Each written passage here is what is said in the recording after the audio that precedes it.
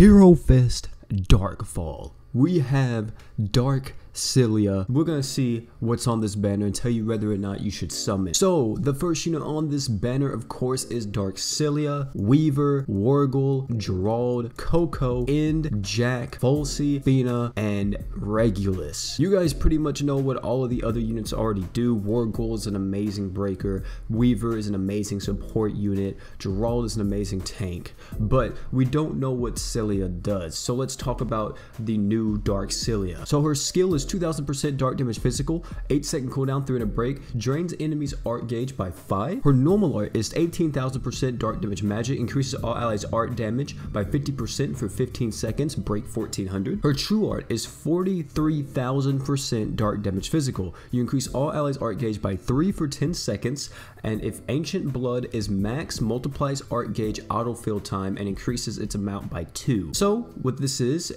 every time you use your normal art, you'll build up your stack of ancient blood. I think you have to use your normal art 5 times, if I'm not mistaken, to max it completely out. Once it's maxed completely out, Celia will get, I think, 100% attack and 100% crit, and then also you'll increase your art gauge and all that stuff that you give as well. So it gets really, really good, and overall she's a phenomenal unit, to be honest. The only thing that sucks about her is that she actually did not release with her true weapon, and she is a unit that kind of loves her true weapon. But just by her kit alone, I can tell you guys, because I've been doing VITs, and she is definitely a lifesaver, I will say that. But what about everybody else on the banner? We have Dark Celia, like I said, she's amazing. She has the critical damage up with Fatal Blow. She has additional attacks which does more damage during break. She has the Ancient Blood stacks, which are just insane. Her slots are pretty solid too, with all 5-star slots, 1 5-star physical, then the rest 5-star magic. And if you are planning on using Mono Dark in the future, definitely try to pick up her. But if you don't want to pick her up now, I'll tell you that you don't have to. Because let's look at this banner again. Like I said,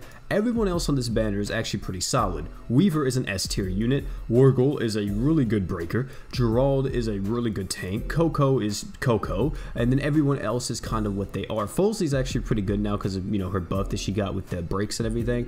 Fina and Regulus both are also very top tier. But in general though, this banner is not that great because of how diluted the pool is. The reason you are summoning on this banner is more than likely for Dark Celia. There is 10 featured units on this banner, and the one that you are trying to get, of course, is Dark Celia, so you have a 1 in 10 chance if you get a featured unit to get her. So the pool is hella diluted, which does knock off some points on this banner for me personally. This banner is actually really good if you are missing a lot of these units. If you are wanting Dark Celia, if you are wanting Weaver, if you are wanting Gerald, if you are wanting Wargle, you have a lot of these units that are on this banner. And then also, let's say if you're missing Fina and Regulus, that's a lot of units that you can just try for on this banner and see if you can get them, because no matter what, if you get a featured unit, you will be walking away with something that you don't have. But I do also want to say is that you don't have to summon on this banner. The reason why too is because there's going to be an all-star banner coming out soon, you guys know, and the all-star banner is actually going to have Dark Celia on it from what I've been told. So you can wait till that, and that all-star banner has Vox and everyone else on it too if you're trying to go for the other Blood Knights. So should you summon or not? This one is really up to you, but I'm gonna say skip.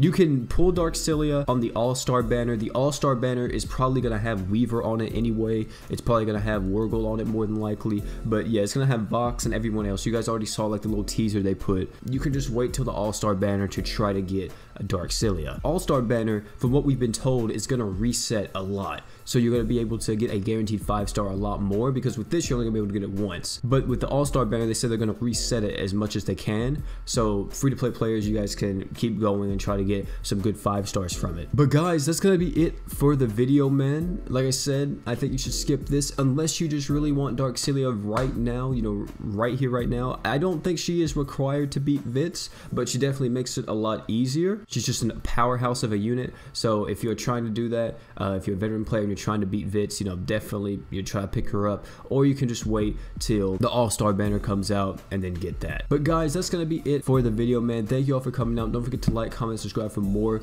Grass Summoners content on the channel. But thank you all for coming out. It's been your boy OP, and I'm out, guys. Peace.